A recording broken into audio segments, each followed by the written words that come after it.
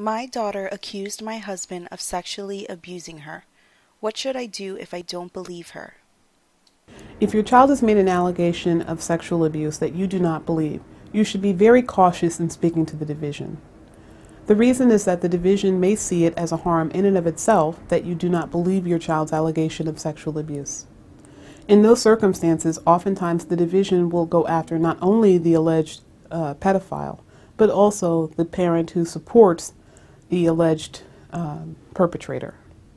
In those circumstances, a child could be removed from your care for no reason other than your belief system, because the belief system will be thought to be harmful to the child. So in those circumstances where your child has made an allegation of sexual abuse, whether you believe the allegation or not, it is imperative that you speak to an attorney to make sure that you are making the correct statements to the division to avoid your children being removed from your care.